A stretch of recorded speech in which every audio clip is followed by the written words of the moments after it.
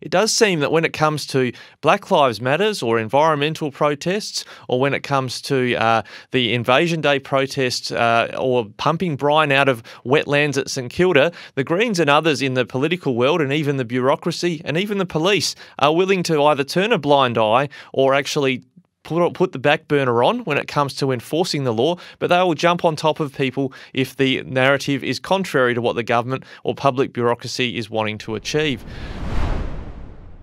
Some bad habits have developed when it comes to democracy and our freedoms here in Australia, and we've heard from the New South Wales Police in a statement that yesterday they deployed 900 police officers to quash protests against the lockdowns all over New South Wales, including in our Flow broadcast area in the Riverina near Wagga Wagga. There was 4 fines issued, I think it was, against individuals protesting in or around the council chambers, we understand. So 900 police officers in New South Wales. Looking at the total active police force there, 1 in 20 New South Wales police officers were out in force to stop lockdown protests yesterday. Now,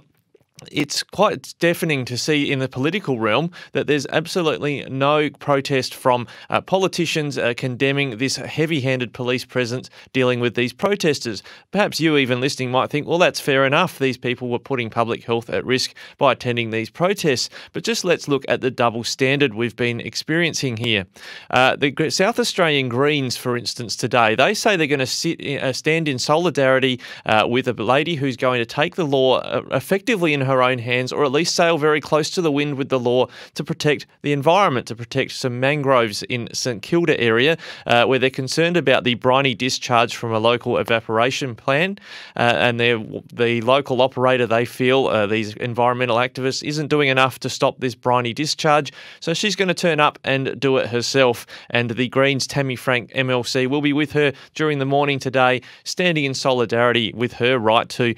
protest or take the law into her own hands. Now, let's not forget the Greens have long fought for the right to protest when it comes to the environment. They've chained themselves to equipment in Tasmania. Even former leader and Greens co-founder Bob Brown had a fine that he never paid for a long time for protesting in that fashion, which it took Dick Smith, yes, it was Dick Smith who bailed him out to make sure that fine was paid, because there was talk at one stage that while he was a senator, he could be made bankrupt for not paying that fine and lose his seat in the Senate. And so Dick Smith bailed him out. So the Greens have had this very strong position that you need to protect people's right to protest, and yet during the pandemic, it seems some protests are more equal than others. Because let's look at, for instance, what happened in South Australia earlier this year. We had a Invasion Day protest around Australia Day, where the protesters were wanting to say, well, it's not a day to commemorate, it's a sad day for Aboriginal Australians. Perfectly fine if people want to protest about that. But at that time, the South Australian law required that you had a COVID-safe management plan for any type of public event with a large public attendance like that one. Yet political sources tell us that the Invasion Day protest had 0 active plans, 0 iterations of that plan before it was finally approved. It never had a COVID management plan. And yet a Walk for Life, a pro-life protest about the Marshall Liberal government's abortion law changes to make abortion more accessible in South Australia, they went through 10 iterations to get a COVID-safe management plan, and it took a lot of time for them to secure that. So you had an Invasion Day protest under the same laws that had 0 COVID management plans, and a pro-life rally that was required to go through 10 iterations before they had one.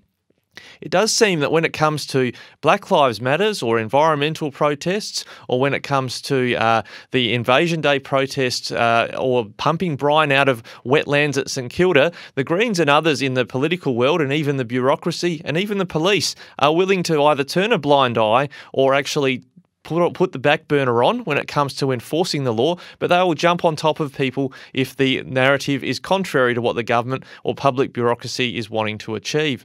Just take, for instance, the recent appearance by people, again, a legitimate cause to protest, people showing solidarity and upset about what's happened in Afghanistan. Now, on the same day that there was a police repression of anti-lockdown protests, we didn't see the same police presence or involvement in stopping people protesting about the situation in Afghanistan.